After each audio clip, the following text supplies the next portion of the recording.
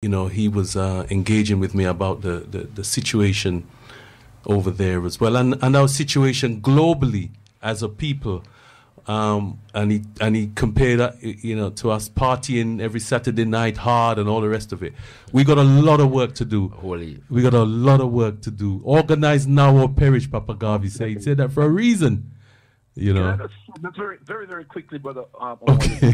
Brother Chakra just referred to him having just gone to Sierra Leone and back. You know, when the Civil War kicked off in 1991, it was a matter of a couple of weeks after my mother, my Uncle Sid, Aunt Cassie, Auntie Gwen, and Auntie Etta all visited Sierra Leone, and it was a matter of literally a couple of weeks after they left that the Civil War kicked off. Serious business, Kings. Yes, business, yes. You know? Give thanks, brother leader. Tena, my brothers and sisters. Sorry, brother leader. Are you still joining us for the duration of the show? Yeah, yes, I am. Okay. I'm not kind of awkward situation at the moment, but yes, indeed, I certainly will be listening in, and I'm going to try to connect by other means. Give thanks. That's what I was checking in about the other means. Yeah. All right. Cool. I'm with you. Okay. All right. Blessed love. Tena Mwari.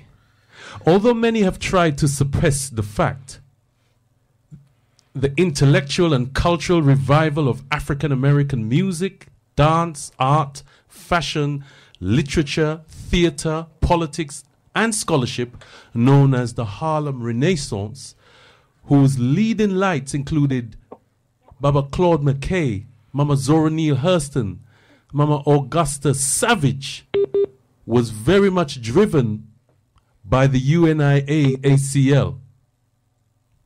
Indeed, its decline at the co-optation coincided with the turmoil within the UNIA-ACL due to the war declared on it by the USA government that resulted in the sham trial and imprisonment of Papa Garvey. The Garvey movement effectively harnessed various art forms in the cause of African liberation in the aim of a revolutionary culture that effects mass engagement. Arguably, this was an attempt to replicate culture in the traditional setting, communal and inclusive. The next major artistic uprising, the Black Arts Movement, happened in the 1960s during the period of African independence, where you had people like Chinua Achebe, Ngugi wa Thiong'o, and Osman Sembène, and Black Power activists like Amiri Baraka, Sonia Sanchez, and Hakim Adibuti, and was referred to as the aesthetic and spiritual sister of the Black Power concept. This time, the counter-revolutionary fight back against the movement was less inclined to co-opt than to crush, using strategies like COINTELPRO in the USA and neo-colonialism in the continent. This isn't to say that radical art doesn't exist outside of this period of mass activism. In essence, art can be a reminder and progenitor of revolutionary potential. As spoken word activist, journalist, cultural scientist, and the young man next to me, Tafazwa Shakara Mbandaka, asserts, if the movement can inspire the arts of that generation, the movement can inspire the arts of this generation, and in turn, the art can inspire the movement. What you call a symbiotic relationship. However, most art is rendered in the current industrialized imperialistic context almost as an end in itself, art for art's sake, for profit and or notoriety. Thus, the moment that rose 2 years ago after the killing of George Floyd has all but dissipated, save some murals of the tragic victim of heinous police brutality. So, brothers and sisters, this evening, we ask the question, can revolutionary art thrive outside of a revolutionary movement? Where do revolutionary artists get their inspiration from? What value is art to the liberation movement? To what extent can art inspire the movement? Is there really a symbiosis between art and the movement? How can it be reignited? Our special guest that we just heard, Brother Leader Mbandaka, who is our resident guest and spiritual leader of the Alkebu-Lan Revivalist Movement. He is also an African-Centred Educational Consultant. Brother Leader is a veteran activist of almost 40 years standing. He is a featured columnist in the Whirlwind newspaper and author of the Mosiah daily Affirmations, and also Education, an African-Centred Approach to Excellence. We have two more guests for you, brothers and sisters. We have Brother M.A. Bunia, who is a Pan-African, is that lens or is it French? Lens.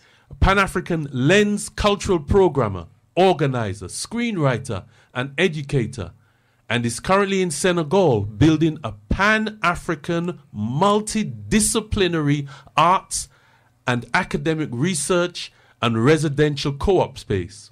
He's working with a range of institutions towards opening institutions in London, Kinshasa, and the Caribbean.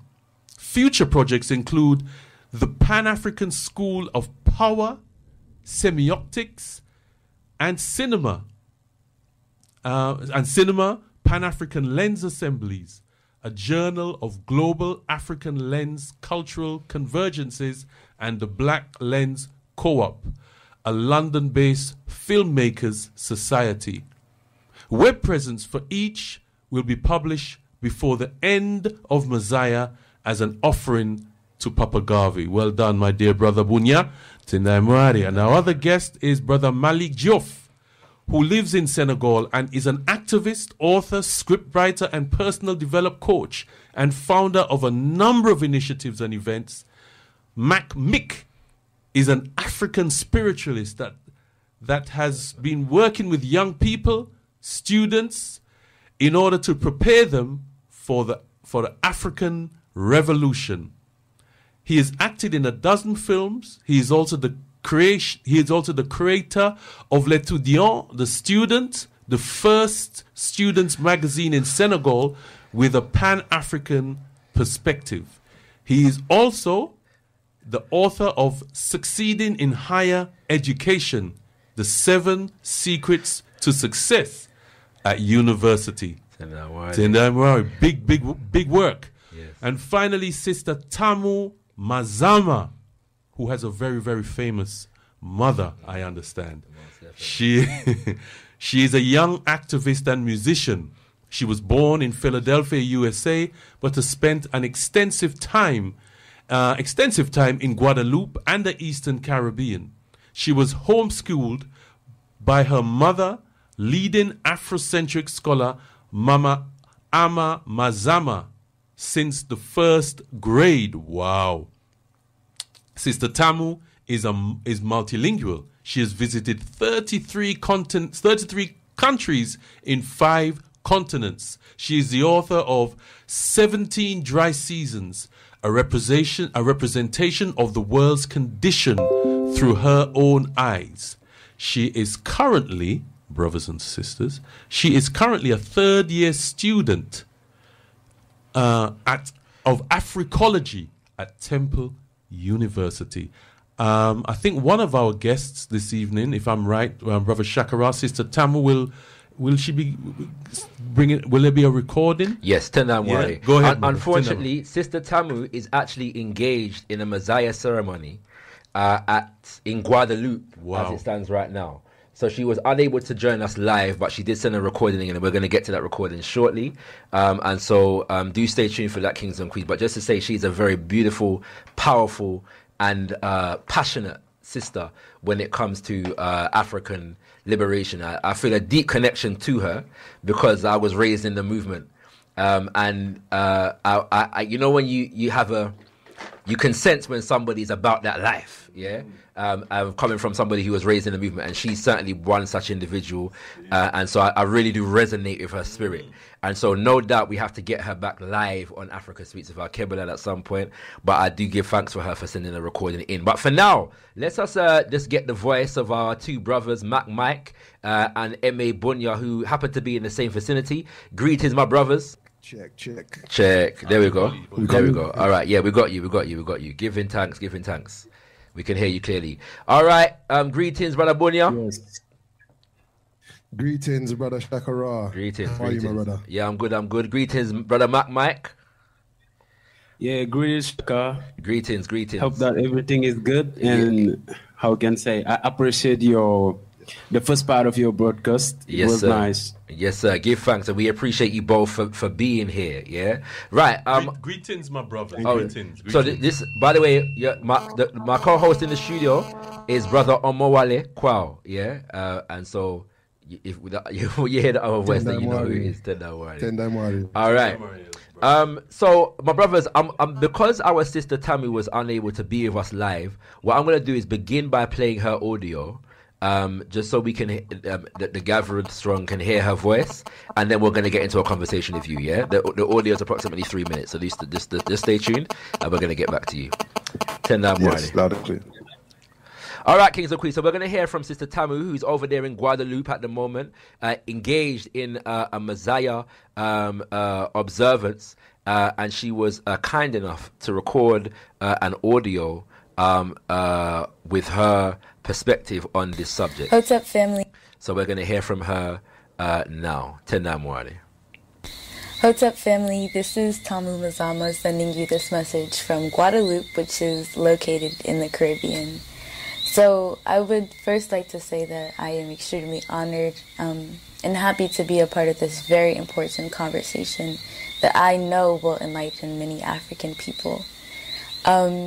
I would like to also announce that Afrocentricity International in Guadeloupe will be co-hosting with the Zambezi organization, which is a Pan-African organization that focuses on promoting and uplifting African culture. Will be hosting an event on Marcus Garvey this week.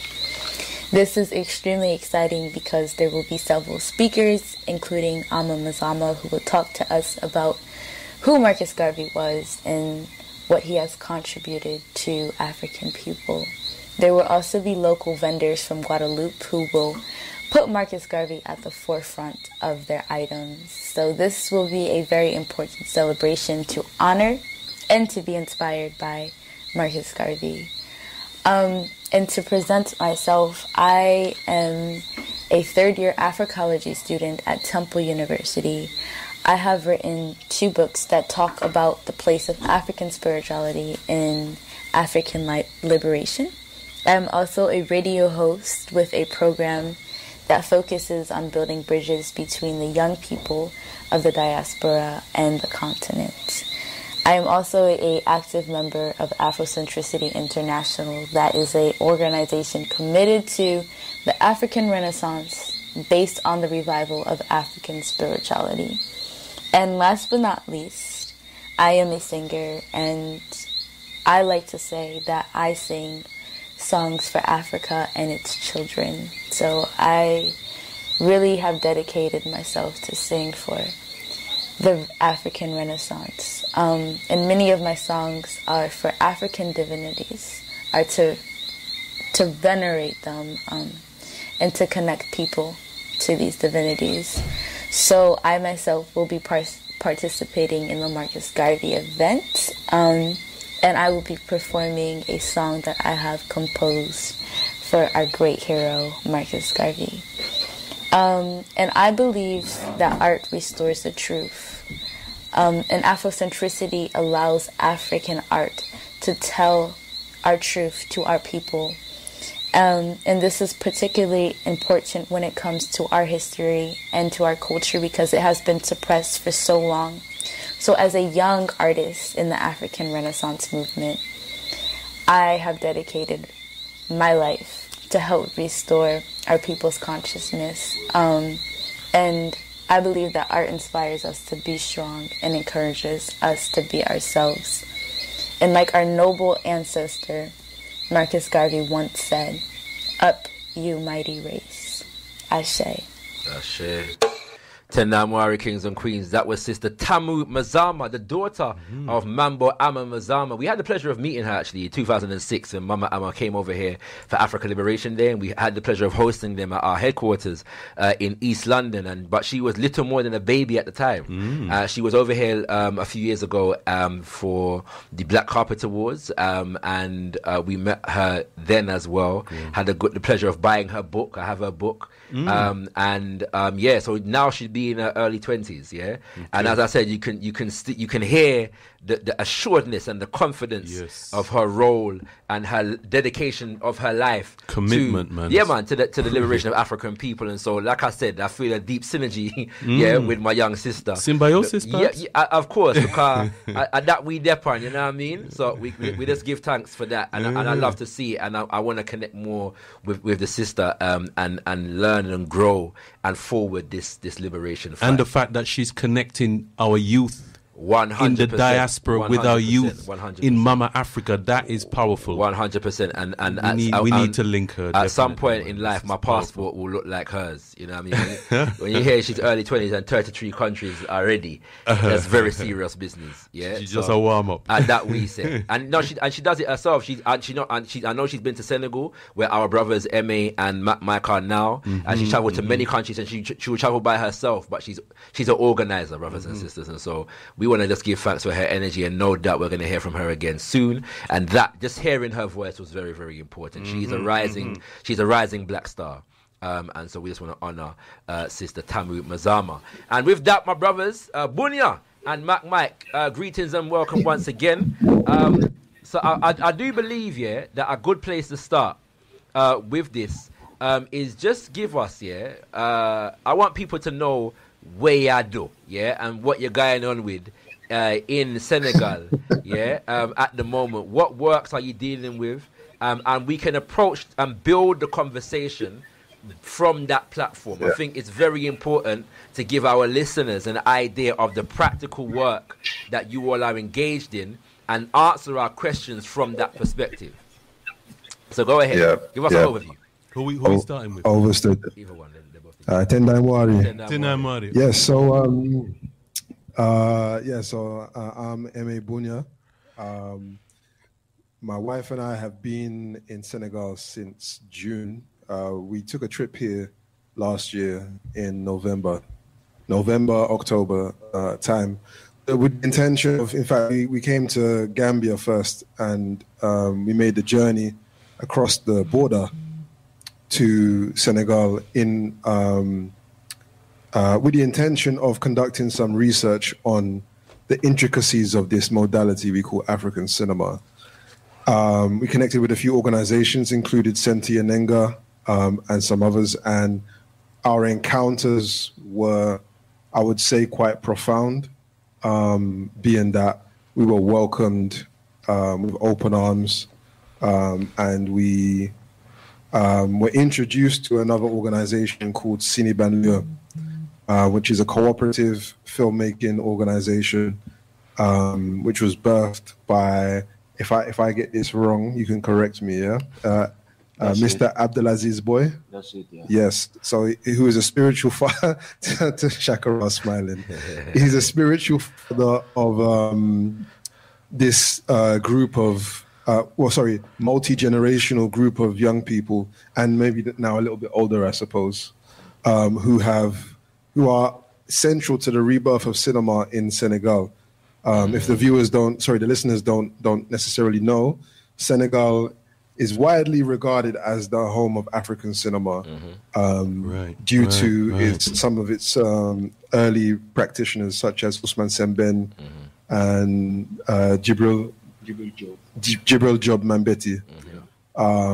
So yes, over a period of time, that cinematic engagement, and we can come back to this subject when we discuss, the absence of revolutionary movements coinciding with a decline in revolutionary art expression. Yes. We can discuss that.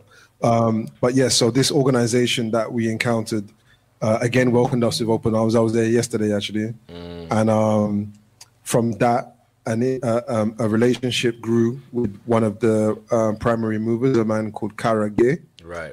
And we were offered the opportunity to join his organization, Filmica, which is an African cinema distribution platform. Okay.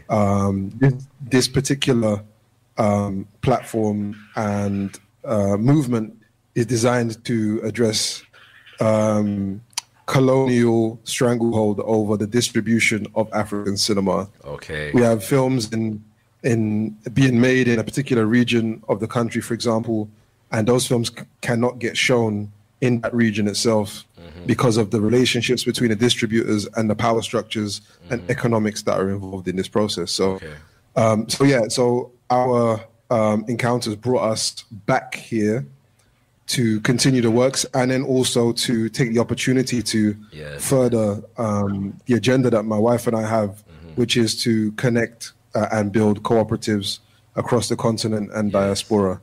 So brother, we're here in Bánza Kunda.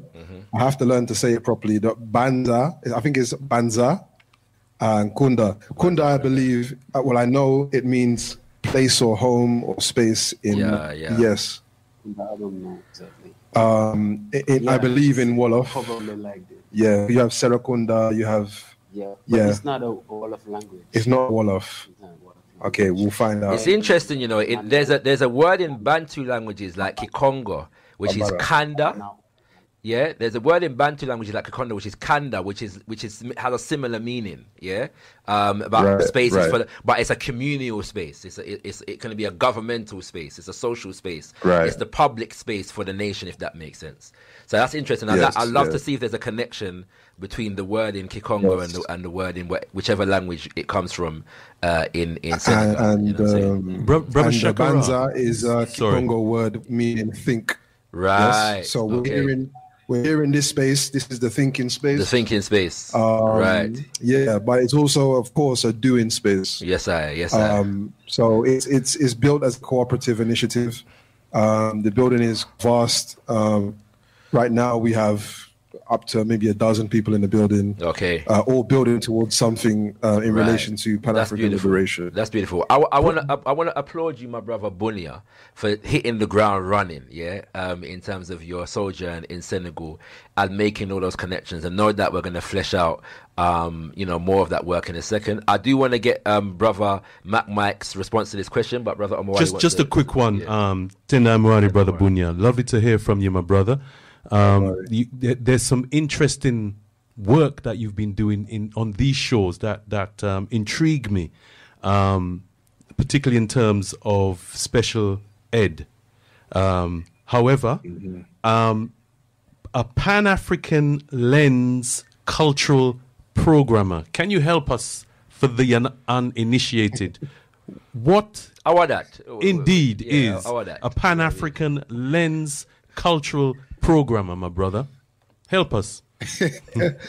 Yeah, man, I make that up myself, innit? You know? Go on. I knew that. I already knew that. Artistic. Brother Bunia is my brethren. So when I heard that, I know say he was, he created the feel. You know what I mean? I just know that. When I hear that stuff, I know say Bunia just create that up. You know what I mean? Okay, but so we give time. You're gonna have to rescue us, though, my brother. Come with the meaning now for us. Yes, unks. So I always put lens in quotation marks because the first lens that we know of as beings is the eyes, right? We have an inner lens that is functioning all the time, as well, as far as I'm concerned. And then we have our cultural lens on top of that as well. I regard lens culture as pertaining to Africans as the lenses through which we observe and interpret the world and each other. Right? So primarily, when I talk about lens, those are the foundations. But beyond the foundations, I am screen arts. Screen arts is my area of expertise. Right. So whether it be photography or cinema, I've kind of wrapped those designations and definitions into an occupation for myself, I guess. That's how I regard that's beautiful work, lens culture. That's beautiful work. Give thanks for that, my brother. Let's hear from Brother Mike here. Anything that you want to add in terms of the work that you do in the beautiful nation of Senegal, and how you and Brother Bunia have linked up, how your work fits into what Brother Bunia has explained already in that regard. Yeah, Shaka, thank you for the question. Mm-hmm. I hope that I met Shaka and his wife at Yenenga the first time. Yeah, the first time it was at Yenenga. And I appreciate his style. You know, he got a nice style. And I agree, my brother. I agree. Yeah, we just introduced each other.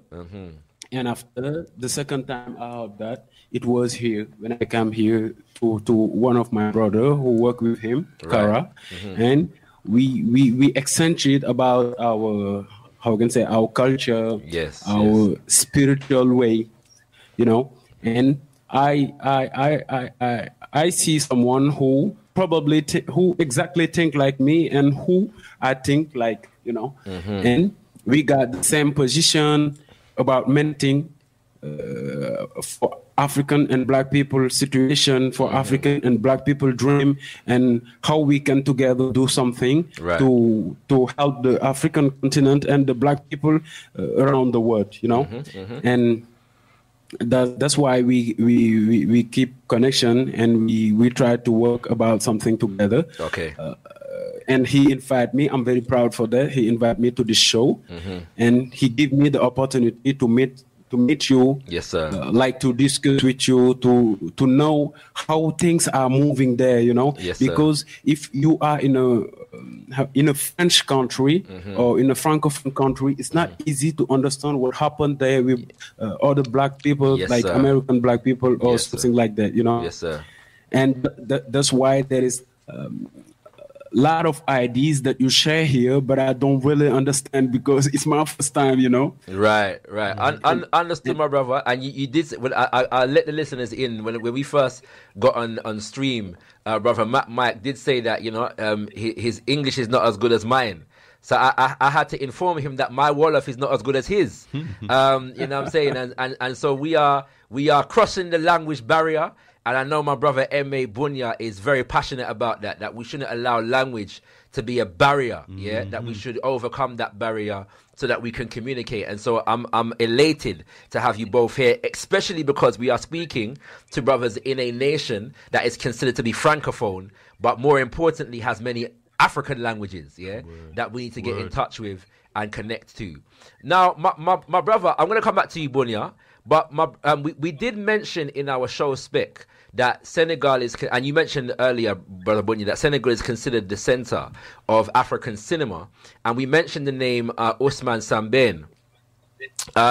I'd like to know, beginning with Brother Mac, if you can, just shed some light on the impact of cinema and film coming out of the nation of Senegal. Like you mentioned, Senegal being a so-called Francophone country, many of us in the English-speaking world may not be too aware of the significance, of Ousmane Sembène and others, and the impact of their films in terms of Pan-Africanism. So if you have any insights on that, could you please share them with us? Yeah, Ousmane Sembène is one of the most important director in Africa, you know. And Ousmane Sembène is better known in some countries like Burkina Faso than Senegal, you know. There is a lot of young people here who don't exactly know who is Sembène Ousmane. Those who work in cinema, they know who is Sembène Ousmane. But when we try to see the impact of Sembène Ousmane art or Sembène Ousmane films in Senegalese art or Senegalese young people, maybe mentality, we can say that it's not so, how we can say, so important, you know. There is some guys who are initiated to make films or something like that, or arts, or how can I say, any kind of arts, they know Semben Ousmane films. The elders, the older people, those who, how can I say, the generation before us, they watch Semben Ousmane's films, but these young people don't know who is Semben Ousmane. They don't read Semben Ousmane's books. They don't watch Semben Ousmane films. You know, that's why there is now continuity of the revolution that was, how can I say, that was shared in Semben Ousmane films. And if you look some films of Semben Ousmane like Chedo, I don't know if you saw this film. Certainly. If you watch this film, Chedo talk about the religion and how the religion was introduced in Africa. Yes. And by the religion, sorry, Brother Mac, not to interrupt you, but by the religion, you're talking about Islam, the religion of Islam, specifically. Islam and Christianity. Yes. Go ahead. You know, continue. How this religion was introduced here. Today we can see that a lot of people here in Senegal, a lot of young people how can I say, they didn't watch this film. Right. They don't know this film. They know nothing about the film. You know, because there is no many cinema. I don't know the room. Cinema screeners where people can go and watch cinema. Right. The cinema that exists here is Semben Ousmane. It have the Semben Ousmane's name, but it don't help us. Right. You know, to understand. Right. They diffuse all kind of films. You know, Hollywood films, something like that. You know, we don't have platforms also where we can share our films. That's why I supported Kara since when he started his project, because I know how this project can be important for sharing our films and for making our films watched by our people. You know, so we can say that there is some young cinematographic director that have the revolution in their mind. They know that we need to make films that can change the mentality of our people, of our young people, and we have by arts contribute to change our country. I can say, I won't say our country, but the black people life and the African life. Yes, sir. We can so to if I can say that the cinema of Semben have a few impact, but it's not too much here in Senegal. Beautiful. But if you go somewhere in Burkina Faso, they know who is Semben and they have done something with him. He got a statue there in Burkina Faso, but here there is nothing that can, how can say, that can give us information about the dimension of Semben Ousmane. Yes. Give him thanks, Brother Mike. Yeah, I'm gonna get some insight from you as well, Bunia, on that question, just to give our listeners some understanding. The film that Brother Mike mentioned, Chedo, spelled Ceddo, is one of Ousmane Semben's most popular films, and as our brother has informed us, it deals with the how Islam and Christianity came into Africa and its impact on the indigenous culture and spiritual systems of the region that is now currently known as Senegal. And one of the reasons why a lot of people don't know about the film in Senegal is because it was banned for a particular period of time in the nation of Senegal because of its depiction of conflict between Muslim Christians and the indigenous spiritual systems. And as we know, Senegal is a majority, officially a majority Muslim nation. But there are nuances to that in terms of how African spiritual systems have preserved themselves.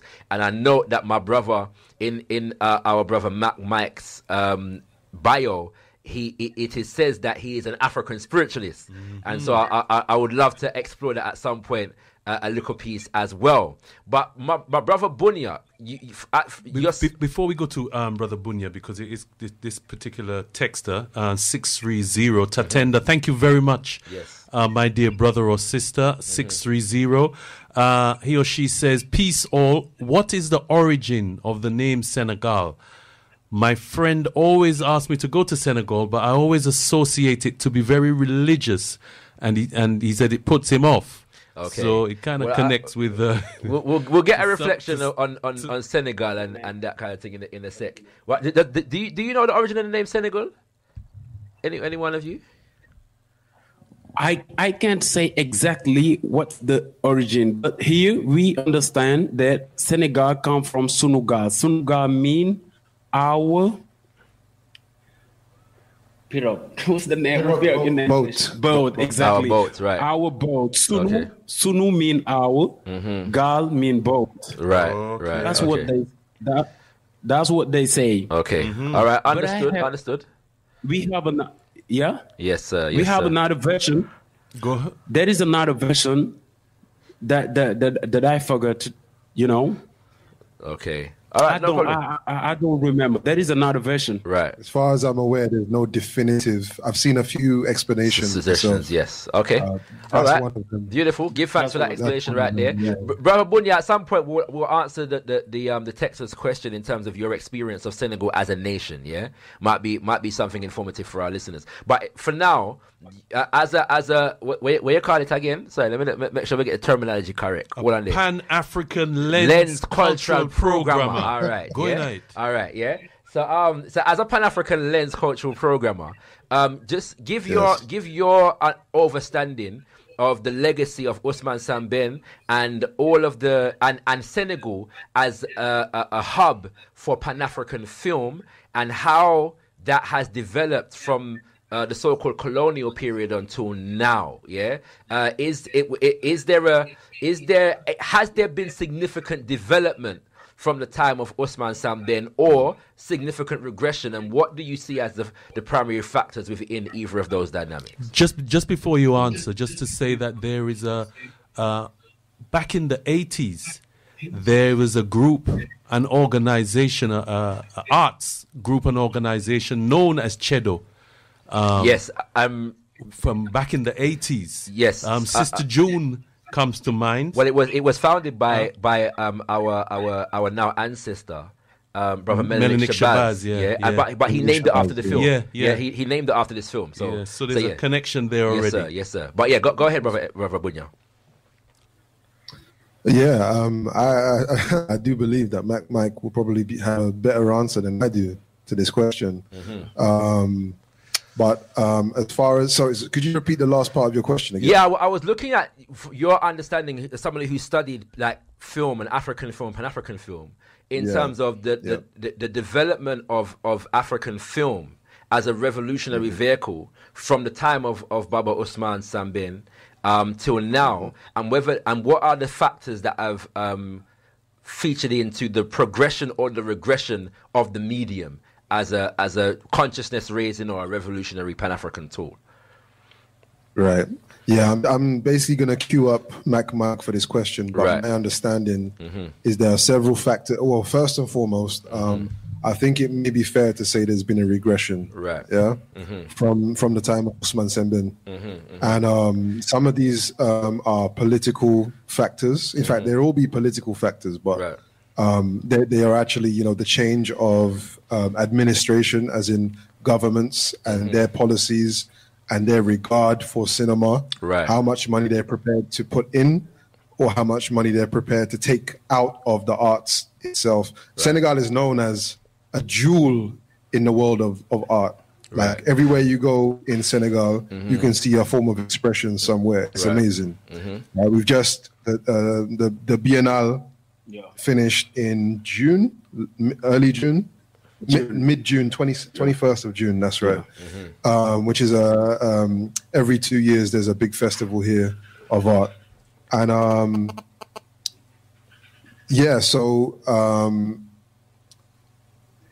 I would say that there's definitely been a regression. I do understand. I mean, I've had a conversation with an individual at some point last year from another organization who explained to me that some organizations that were dealing with cinema had to move out of their existing building and ended up in essentially in a tower block in a council flat, or to continue to operate as they were previously, and slowly, I suppose you can call it an austerity measure against the arts. Right. You know, and that is largely down to kind of the axiology of the nation or of the leadership or of the society, of the education system that can diminish such an important aspect of revolutionary expression. And so I would say there's definitely been a regression. I would also say that obviously with that, Mac explained that there's a cinema complex named after Usman Sembène that plays Marvel movies all day. Right. So you can see that there's a cultural deficit as pertaining to cinema specifically, but then there's a further cultural deficit in terms of what type of cinema is being shown at all. You know, so that's the extent of my knowledge in that sense. But I've spoken to young filmmakers here in Senegal, and not young filmmakers, young people in Senegal, and I concur with what Mike is saying. They just do not know. They just do not know. Thank you very much, Brother Bunia. You said that you want to queue up Mike to expound upon this the answer to this question. So I'm going to hand over to my brother just in case he wants to add anything to what you said. Yeah, Shaka, like Bunia said, there is a regression when we do when we try to see what was happening in Sembène Ousmane times and now, because it's difficult for us today to identify one of the cinematic director who can be classified like a revolutionary in his art, Okay. It's very difficult to see this. And there is another problem here. When around the world we understand Senegalese cinema. The name you can understand today is Alain Gomis,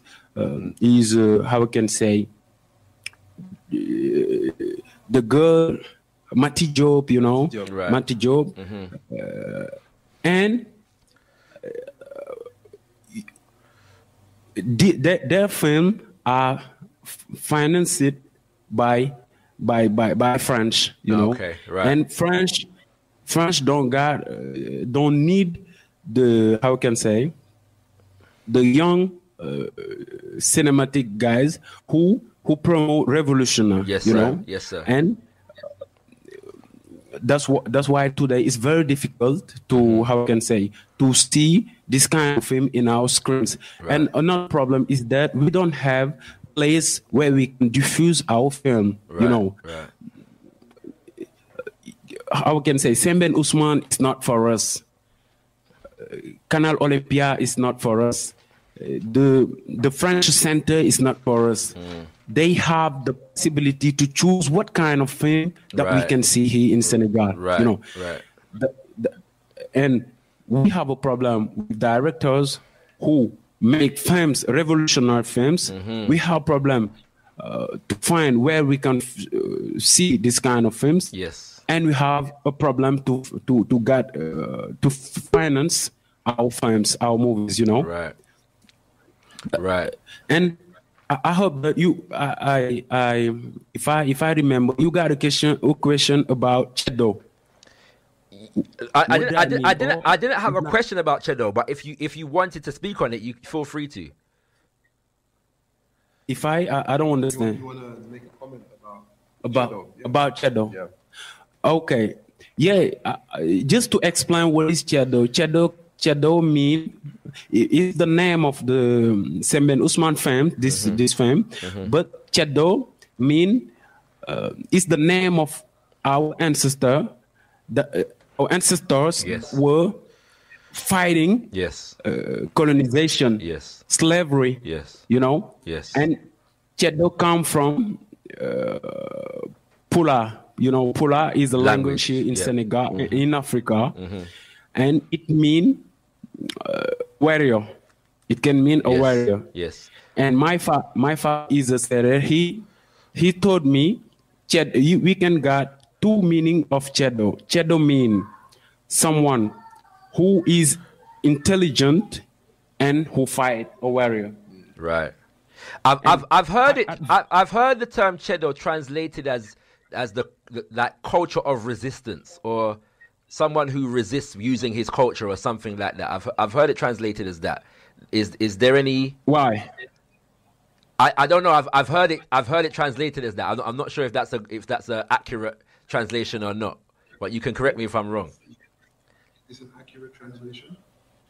Accurate. Somebody who uses the culture as a tool of resistance. Weapon of resistance. Is that an accurate translation of the word Ceddo? Yeah, we can say, because that's why I say that there is two meaning. The first meaning is the fact that a Ceddo is a fighter. A Ceddo have many values. Right, you know? right. He love himself. He love his culture. Okay. He defend his country and his community. Yes, sir. You know, and that was the Ceddo who was fighting with colons. You know. Les colonisateurs, quoi. Colonizer, right? You know? Okay. Point taken. And by the way, having still all of that, I do want to commend Brother Omowale, because there was a little bit of French in our spec earlier, and he negotiated the parlez-vous de Francois rather expertly, Brother Omowale. You know, so you're overcoming the language barrier. You know what I'm saying? Yeah, you know, I know these things. All right, far better than I would have. So we'll give thanks. Now, my brothers, we're going to open up the line soon, for callers to interact with you. There are two primary questions there's so many questions that I want to ask you, but there are two primary ones that I want to tease out prior to that point, and then we'll explore other things and focus on what you are doing, and how we can develop African art in general and cinema in particular from here on out. My first question to you both is about the fact that at the moment, we're living in what can be considered to be a rise in the profile of African cinema. Yes? And I think Brother Mac just referred to that in some way, shape or form earlier. But for example, we know that Nollywood, coming out of Nigeria, is an international industry, and many people, when you say that Senegal is the center of African film, they might be confused, because Nollywood is considered to be the biggest film industry on the continent. And then you also have Netflix, which over the last 5 years, 3 years in fact, has had a significant increase in drama and film coming out of Nigeria, coming out of South Africa, coming out of even other parts of the continent, Senegal, Mali, and other places included, What do you think this rise in the profile of African cinema means within the context of revolutionary Pan-African activism and development?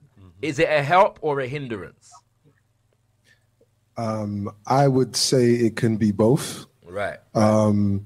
I think first and foremost, my journey to Senegal was to engage in research, the question of what actually is African cinema, right? Mm-hmm. So when you talk about African cinema, you've got a few strands that need to kind of be understood and negotiated. Okay.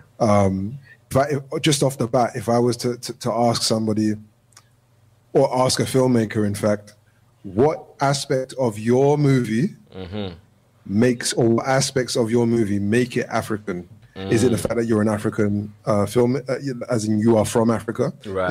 Is it the cast? Is it the script? Right. Is it are the funds coming from an African source, or even and this is even more important, the interactions on set? Right. Are the relationships that occur on the set in the creation of these things, do they have African cultural foundations? You know, because what you will find. Sorry, One second, Brother Bunia, sorry. We're just getting a premature caller coming through. Yes. Yeah, so hold tight, callers. Yeah, the lines are not open yet. We want to squeeze a little piece more out of our brothers. Right, the callers. And they're being rather persistent at the moment. But okay, callers, Tenamoy callers. Brother Naya, hold tight. We will get through to you. And 022, we will get through to you. Yes, indeed. Very, very shortly. Thank you very much for interacting with us. Yes, sir. You've preempted us Yes, sir. by a few minutes. Yes, sir. Kings and queens. So just hold tight. 322. 322 is very persistent. May I beg you to stop calling right here now, 322, try and listen to your radio. Yes. And just hold tight. Hold tight. The enthusiasm is out there, brothers. Don't worry. Don't worry. Right, and we also have Brother Leader Mbandaka waiting in the wings. And so when you're ready, Brother Leader, please turn your camera on, and we'll bring you through to the panel.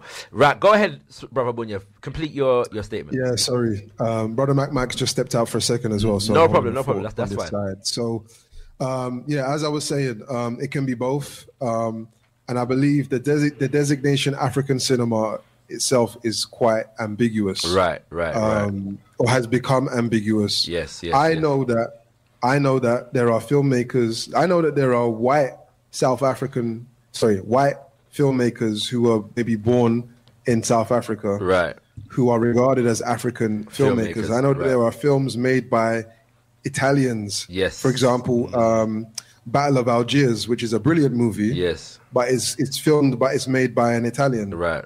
Mm-hmm. So this was part of my research trip to Senegal in the first place, was to have these conversations, and it's not the first time these conversations have been had. Have arisen, yes. However, I'm trying to inquire a little bit deeper than perhaps some of the researchers have. Right. So because the designation has become so vague, right?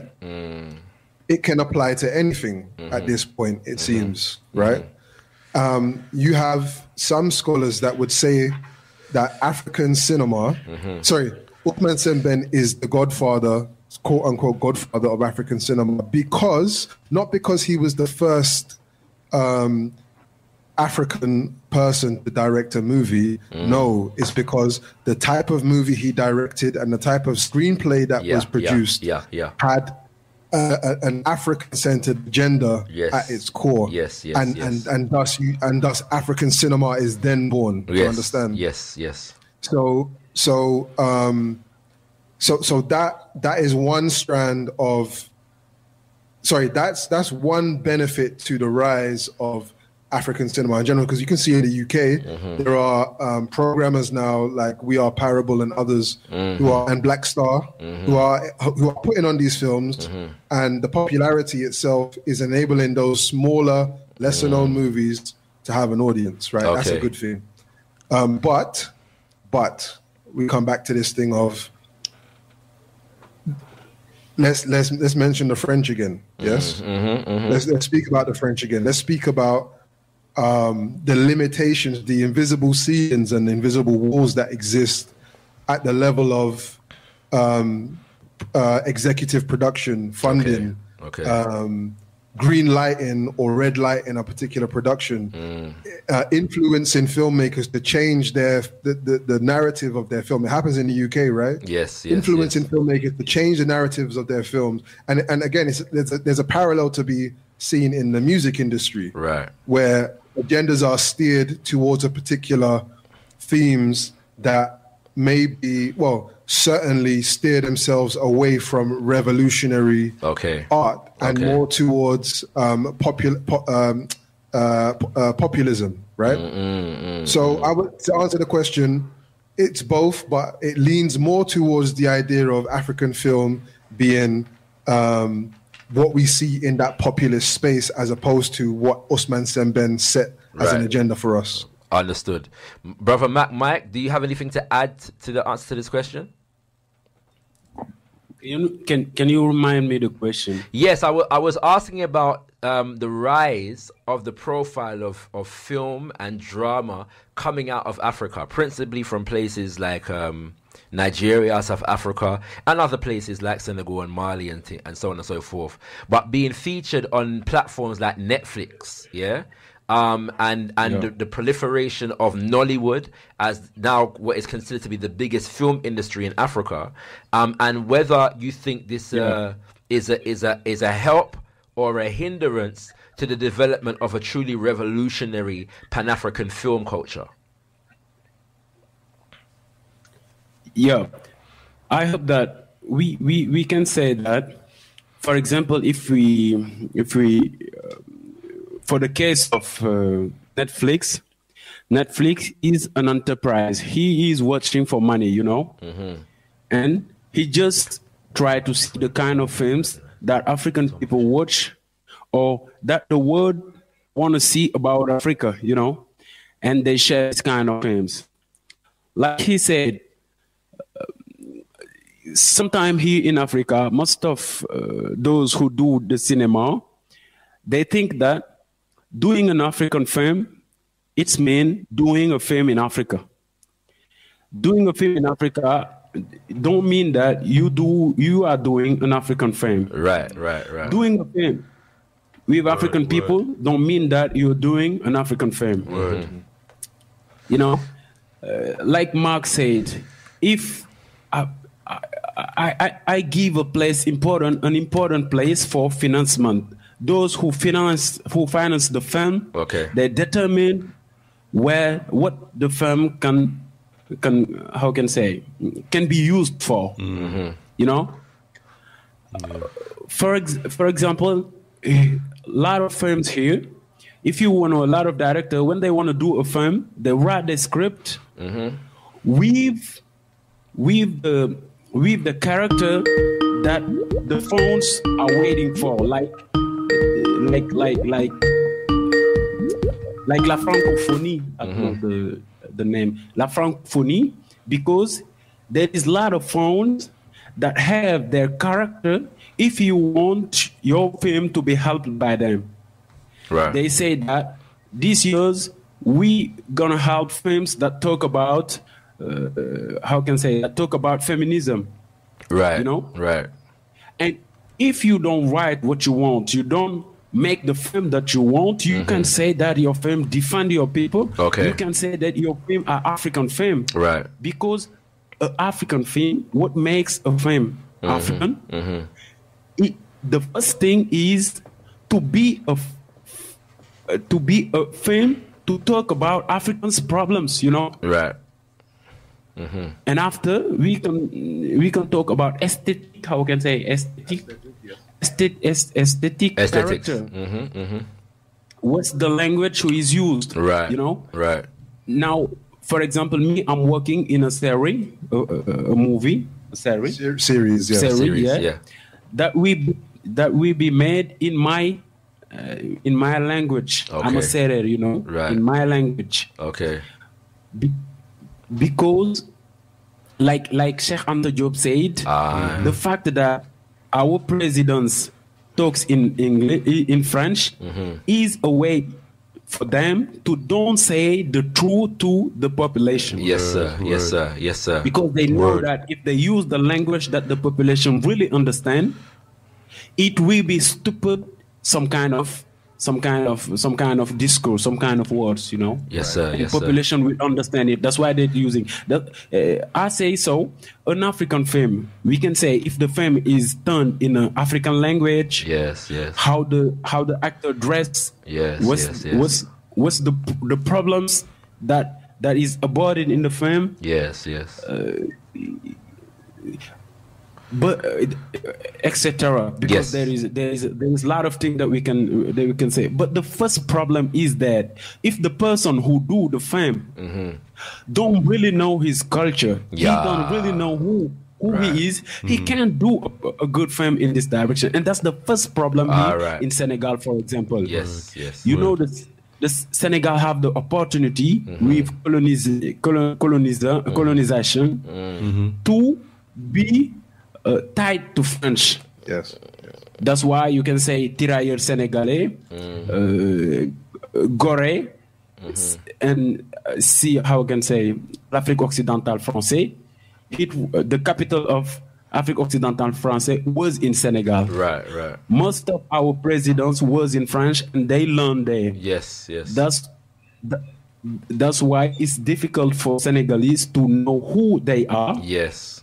To get a vision around the world like Pan-Africanism, and to do films for that. We are trying all the time to be like French, to do films like Endo, do films like Frenchies, to do films like Americans, and doing films like us, and to share who we are, to magnify who we are, Yes, exactly. And I, just to add to that, you can see if you trace back how film comes to a particular region on the continent.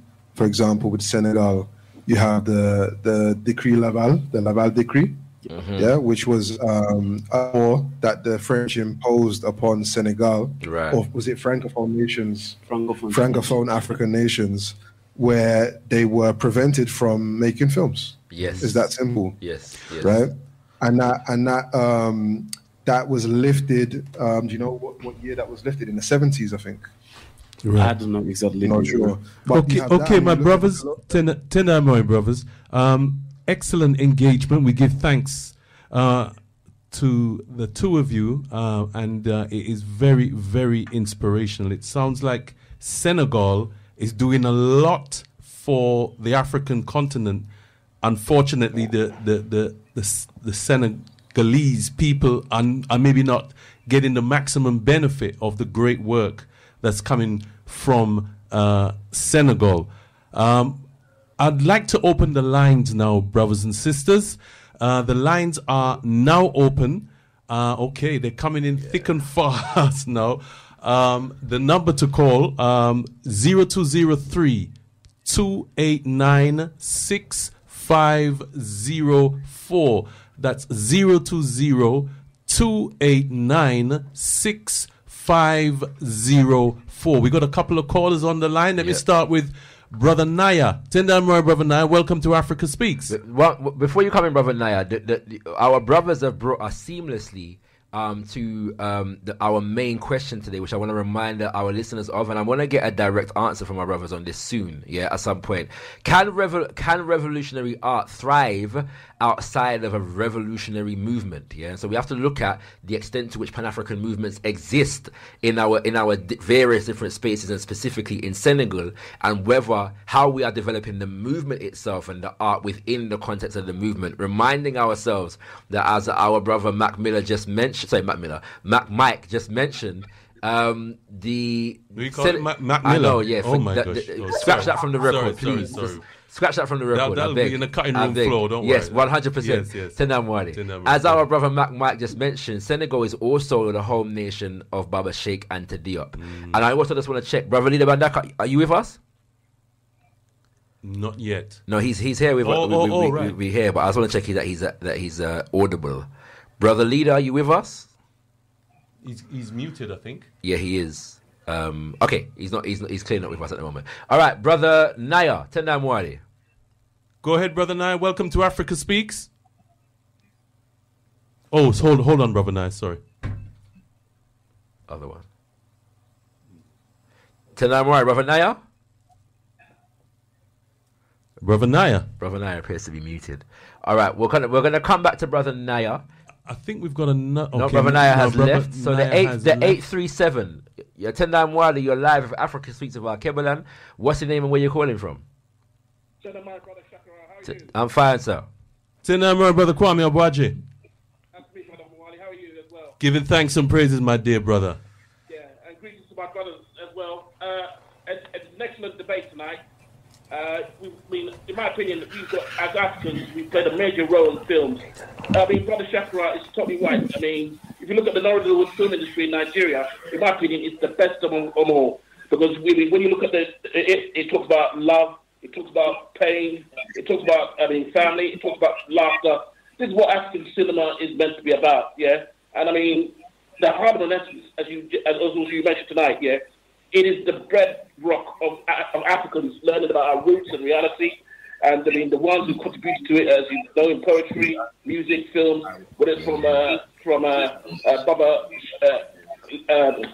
Claude Mackay, right up to Baba Paul Robeson. And I mean, if you look at it, African films and dramas should continue to make us be proud of who we are as African people, Brother Wale. Giving thanks, Brother Kwame, for your contribution to the show. Tendai Mwari, giving thanks. Take care of yourself.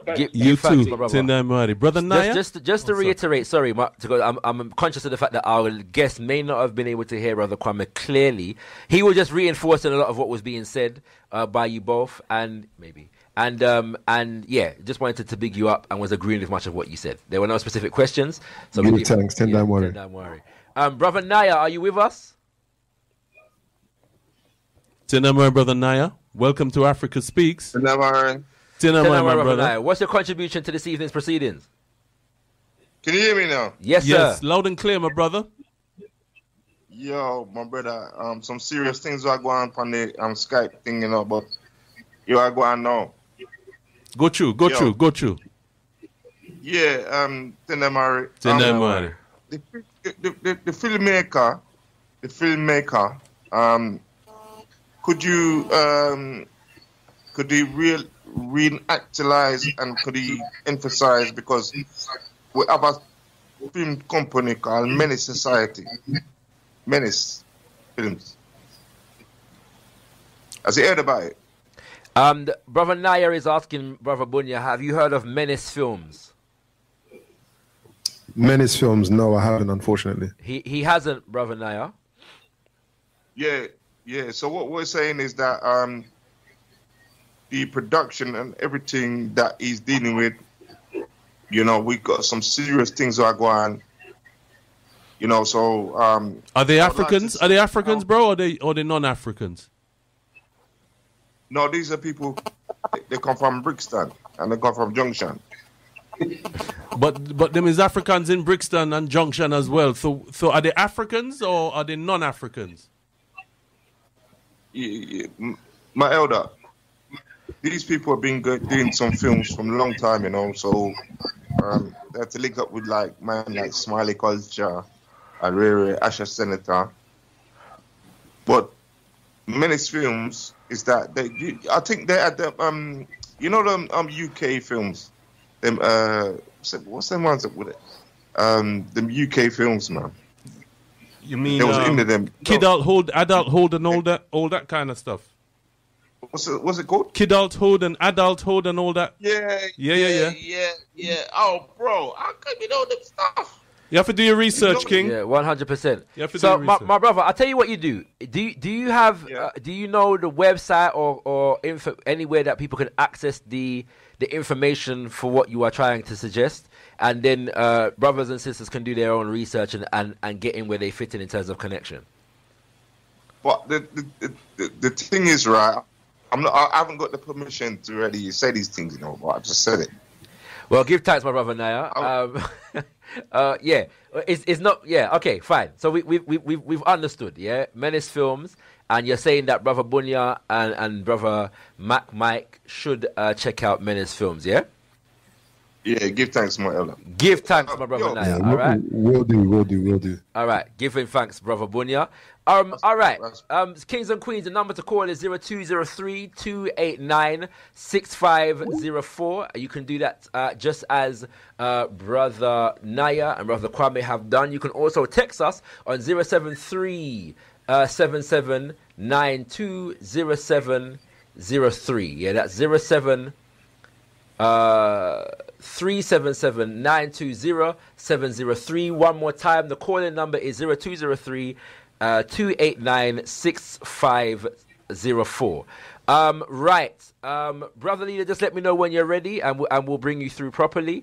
But let's get back to this question in terms of putting the art within the context of a Pan-African movement. Give our listeners, an idea of the extent to which a Pan-African movement exists in the nation of Senegal.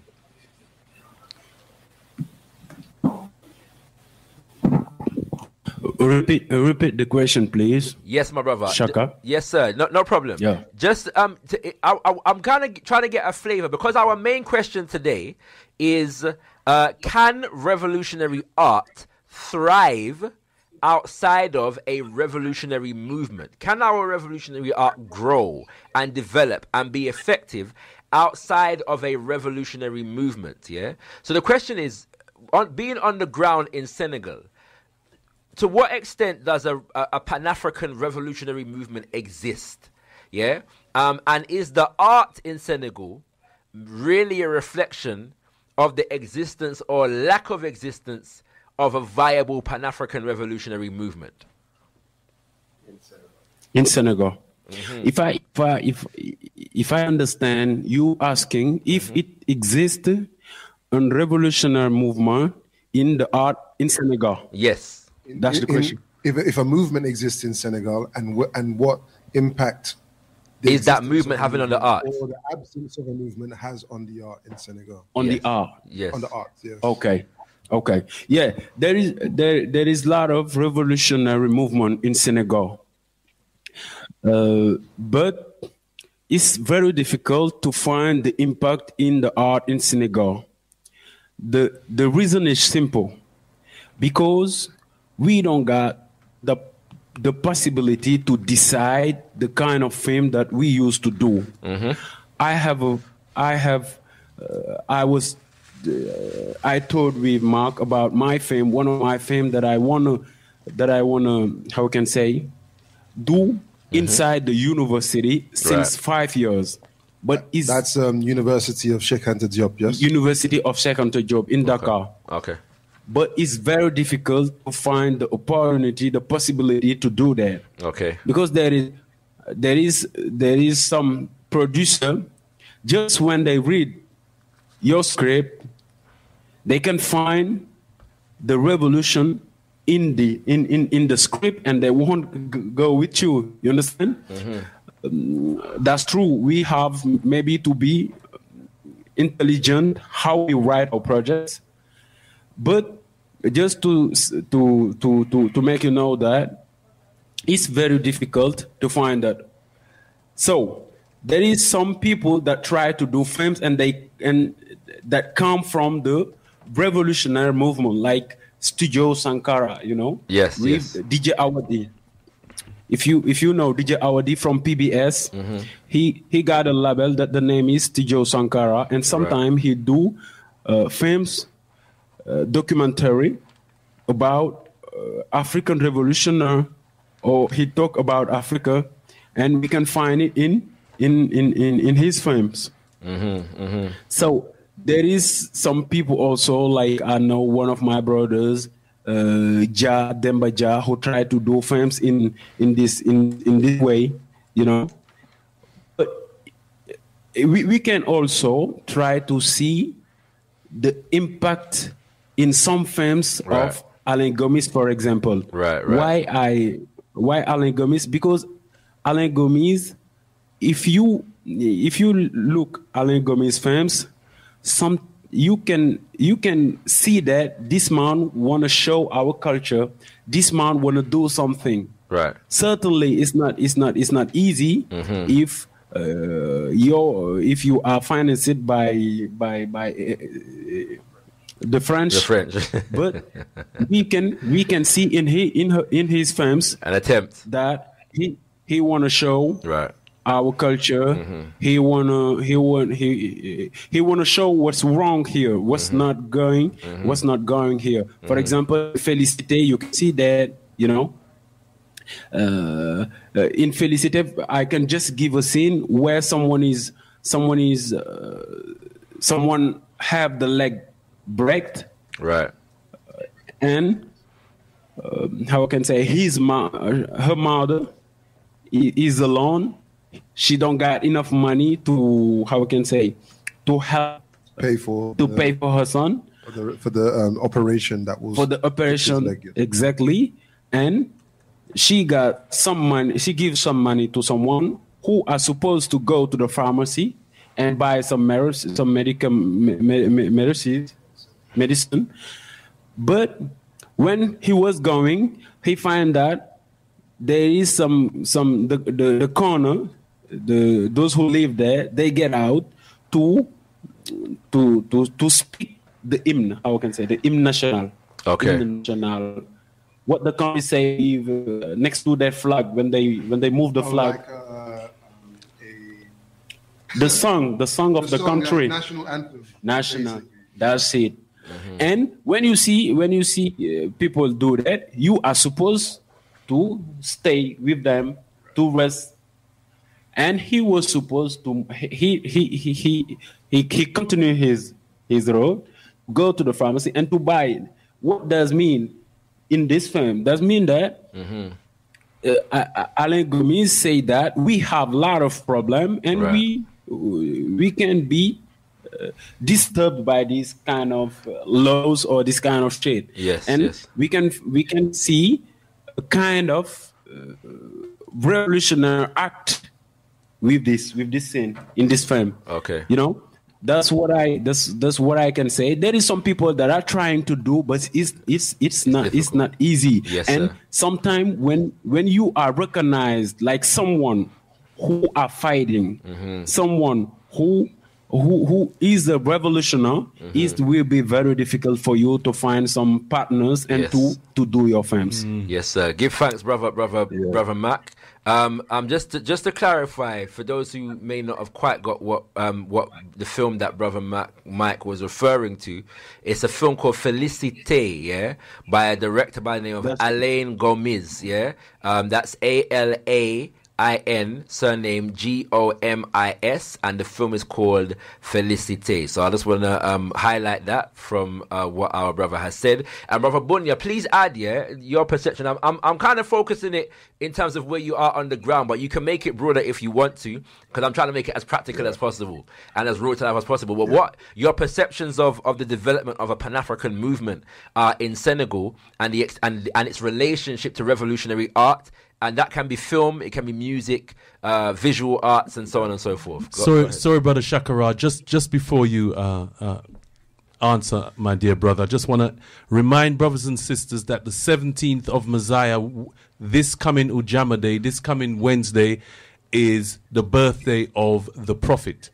And the Alkebu-Lan Revivalist Movement will be having our standard Mosiah Day eye liberations, as Rastafari would say, celebrations. And for many of us, we don't know the venue, but the venue is the Bridge Community Hut. That's the Bridge Community Hut, and it's Netherton, Netherton, Netherton Road, Tottenham, N15 6 Rwanda D. Gotta think of a place from the motherland beginning with D. Right, so N15 6 Djibouti. Yes. But you might not get it right, D from Djibouti, but either way. Yeah. So brothers and sisters, that's our Mosiah iration, and we hope that you will want to be part of that. We get the information again to you at the end. Sorry, my brother. 100%. We've actually got a caller on the line as well. Sorry, brother Bunya. We're going to come back to your answer to the question shortly. All right, the call 322 has just gone. Don't worry. Go ahead, brother Bunya. Sorry, you're about to answer my question. Yes. So your question was to what extent? Go ahead. Basically your appreciation, particularly in relation to Senegal, but you can broaden it if you wish, in terms of location and also art form. In terms of the extent to which a Pan-African movement is guiding and influencing the development of an artistic culture and industry. Right, we do have a caller again, so I'm sorry to interrupt you again, Brother Bunya. I apologize. He's coming in. And they're gone again. So go ahead, Brother Bunya. And I'm going to suggest that when the caller comes back, we let Brother Bunya finish, and then we get the caller. All right? Yeah. Go ahead, Brother Bunya. Yeah, so I've definitely encountered Pan-African revolutionary minded individuals in Senegal. Okay. And in I spent time in Gambia last year as well. So there are I'll say there's factions groups of Pan-Africanists that have that revolutionary mentality. I would say is if somebody is a revolutionary, right, and they are an artist, that doesn't mean their art is going to be revolutionary by default. Okay. Because the expression, nature, because we're colonization has touched every side of this sphere, right? So the way that we express ourselves through art has also been touched. Therefore, if we don't excavate the modalities that we're using in order to produce revolutionary artistic expression, then maybe more often than not, the expression is not revolutionary, even if we do have the mentality. So in a way, I'm answering that question to say that even those who I encounter who do have a revolutionary mindset, they might not necessarily have the tools to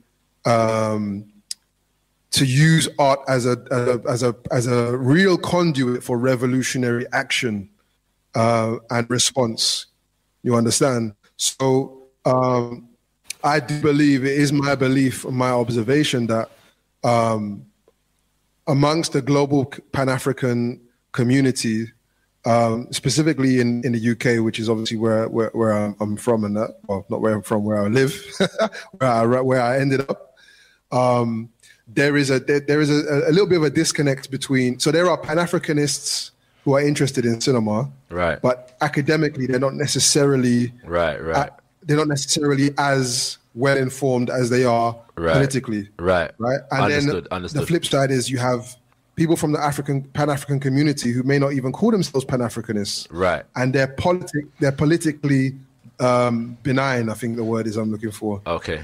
So the presence of a Pan-African, a Pan-Africanist presence and a revolutionary presence in any of these countries we're discussing doesn't automatically mean that the art is going to reflect that. And so therefore I believe, and it's my conviction in what I'm doing here, for example, to merge the two, to provide semiotic, cinematic education that has politics at its core, to be able to activate that revolutionary gene inside of the Pan-African community. You understand? Right. Now, what I'm getting from what you're saying, brother Bunia. Oh, there's a caller. Right, 322. You're live on Africa Speaks of Alkebu-Lan. What's your name? Where you calling from?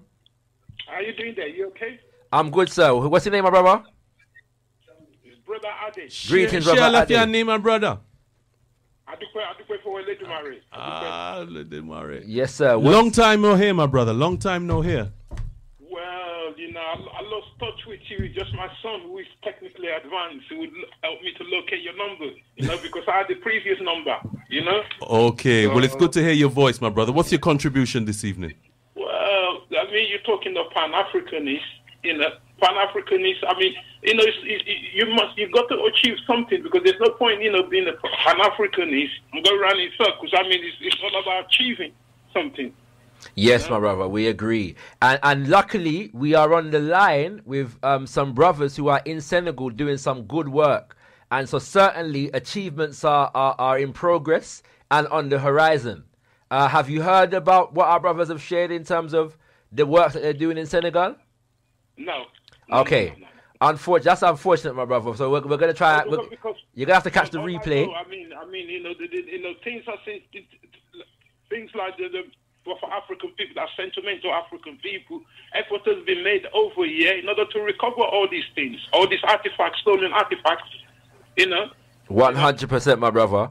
And again, we're on the line with some brothers who are doing just that. Yeah, they're developing some work and they're trying to build some institutions that will enable us to reclaim our African minds. Yeah, it's particularly through the vehicle of film. Yeah, so I would encourage you to listen in and also catch the replay in terms of brother Ade, yes. what the works the brother are doing, and seeing how you can tap in and feast from the wellspring of their efforts, my brother. You understand? Well, idea of every help, everything that what we do as people. I mean, obviously, it's got to come to fruition eventually. Yes, sir. 100%. Everybody doing different things. 100%. 100%. Giving thanks, Brother Ade, for your contribution to this evening show. Stay tuned, my brother. Stay tuned. 100%. Tenamwari. Yes, Brother Bunia, Brother Mac, and Brother Leader is now with us as well. Tenamwari, Brother Leader. Can we just want to do a sound check, if I may? Yes, we can hear you clearly, Brother Leader. Give him thanks, give him thanks, give him thanks. Tenamwari. Garvey lives. Garvey lives. Mosiah lives. Mosiah lives. You live? All right. Mosiah lives. Yeah, just we're going to come to you shortly, Brother Leader. Just to tease out this question from in relation to the politics. Yeah. From what I get from what you're saying, Brother Bunia, because often you and I know, yeah, Alkebu-Lan Revivalist Movement, AAPRP background. Political education is fundamental, yeah, to Pan-African development. What I hear from what you're saying is that in terms of this symbiotic relationship, we need to develop, we need to not wait for political education before we develop art, but develop art as a tool of political education. Is that correct? Yes, sir.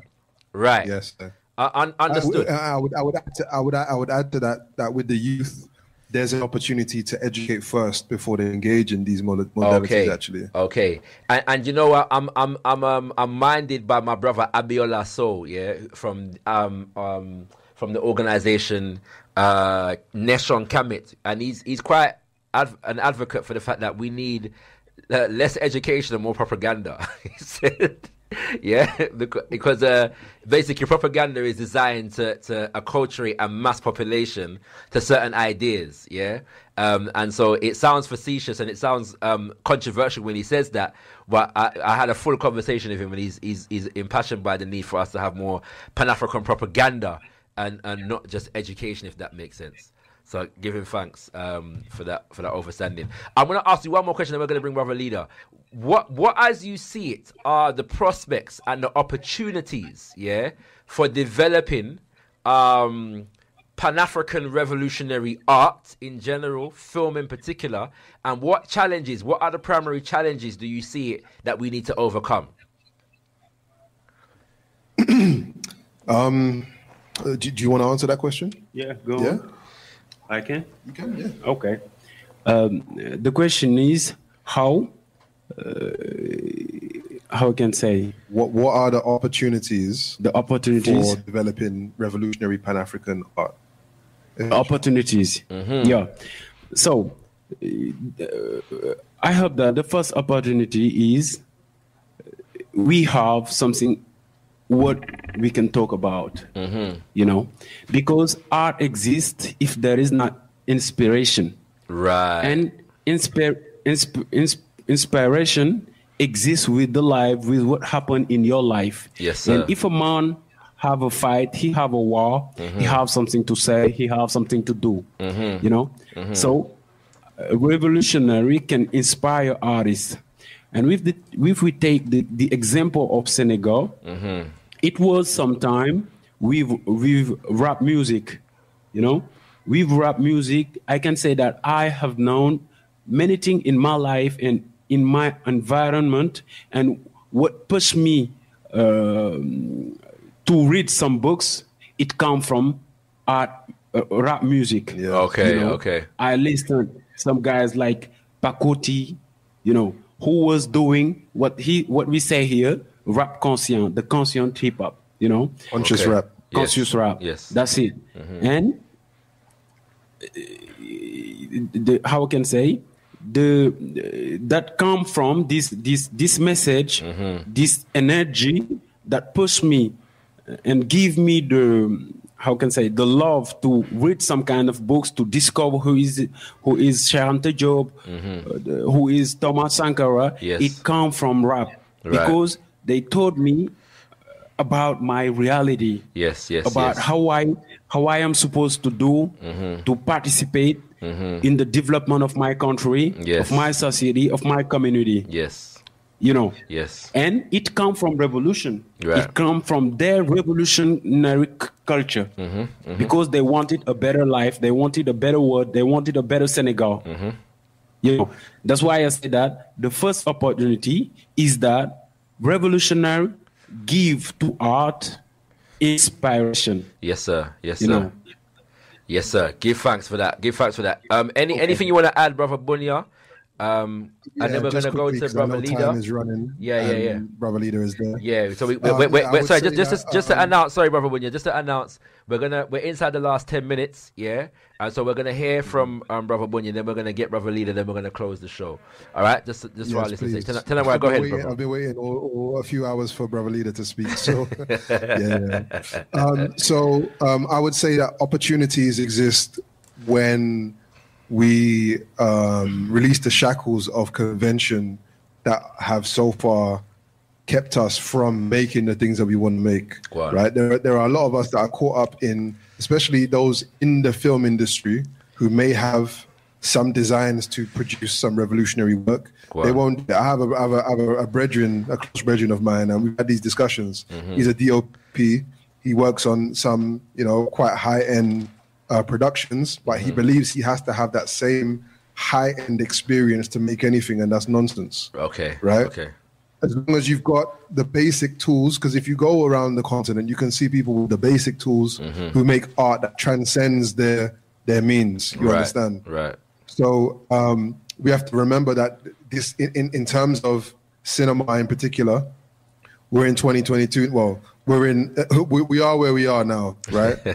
And technologically, exactly. Yes, sir. Technologically, we're in a space where we don't need certain things anymore. We don't need them, right? Sir. We can do everything that we want to do of our own accord. We just need to provide the foundations, like Filmica, for example, like Cynthia Nenga, whereby we can sew up those last gaps, those last holes that have traditionally kept us from finding some autonomous spaces and autonomous opportunities to make the art. So the opportunities are there if we can deprogram and decolonize the methods, actually, of making art in the first place. 100%. Thank you very much, Brother Bunia. Thank you very much, Brother Mike.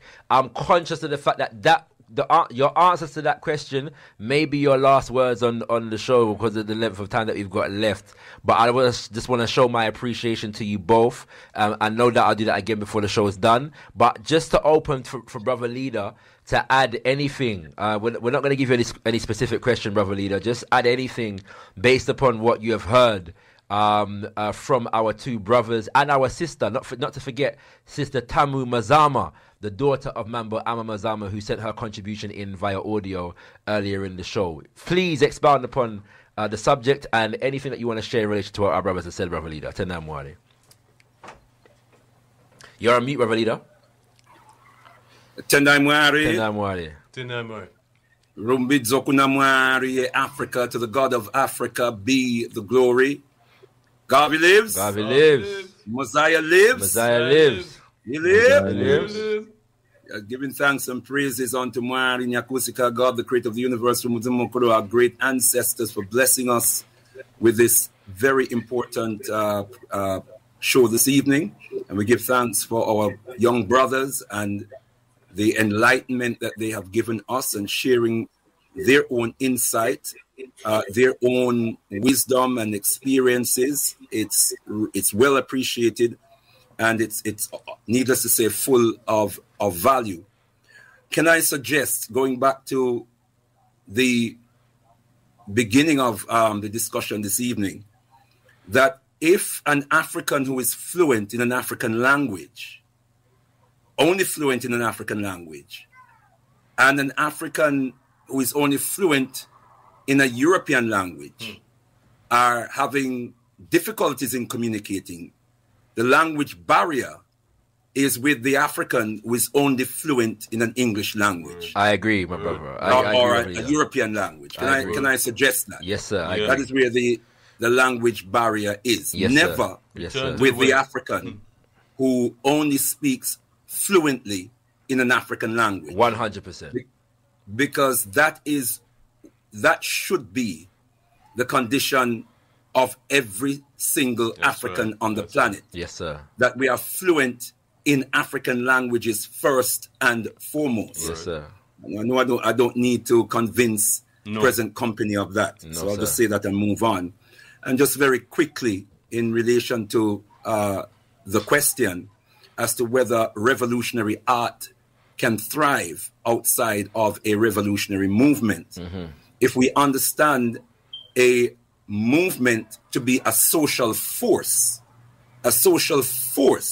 which seeks to advance the will of the people. If we're talking about a revolutionary movement, then it is a social force that seeks to advance the will of the people to be free. Yes, sir. It is the determination of a people to be free. It is the determination of a people to overturn the existing social order, the existing socio-political system, the existing economic system that serves only to oppress them, to overturn that system, yes, sir, and to put in its place a just Maatian system, yes, sir, a system in which their people have autonomy. Yes, sir.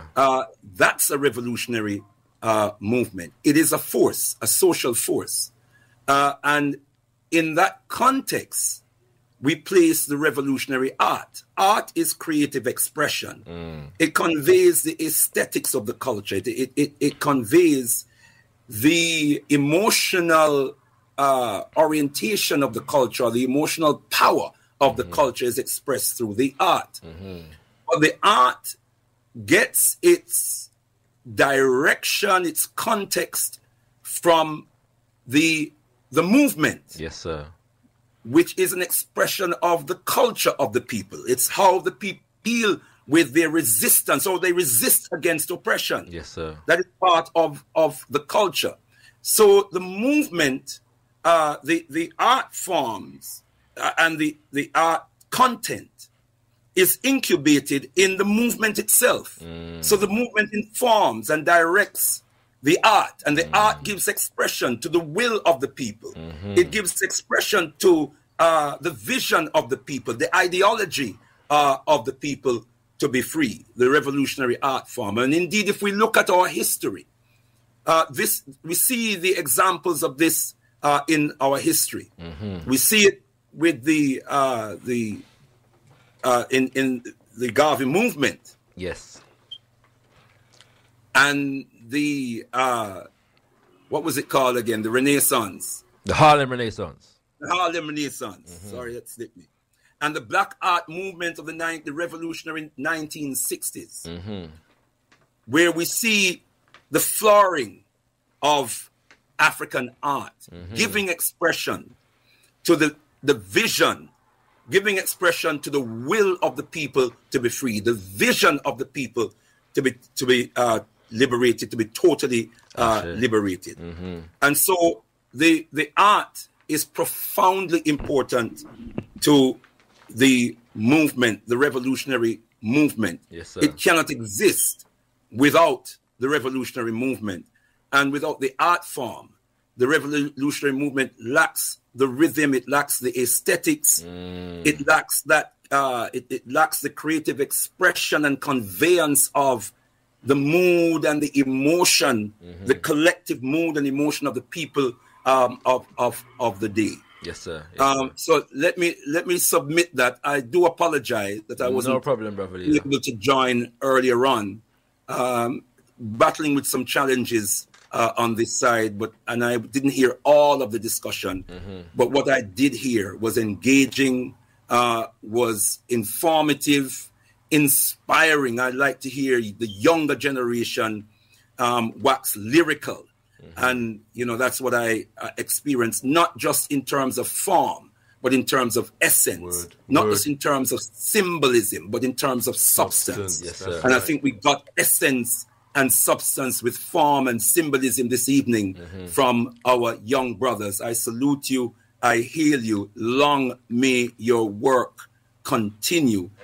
Long may it serve to transform the minds and hearts and souls of our people as we strive in the name of the most eminent prophet and king, His Excellency Marcus Mosiah Garvey, to revolutionize, to Africanize time and space, and to revolutionize African time and space. I close with the words of the most eminent prophet and king, His Excellency Marcus Mosiah Garvey, who says, "Unite, organize now or perish. Rise, you mighty African people, for you can accomplish whatever you will. Rumbidzo kunamwari Africa, to the God of Africa be the glory.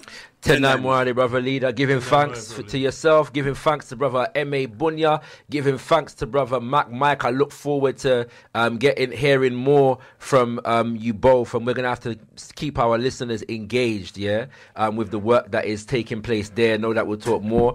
I do want to mention very quickly on the subject of revolutionary artists that we want to honor the name of one Baba Fela Aníkúlà Kuti, because this month is the 20th anniversary of his passing, and the second of Mosiah in the year 1997.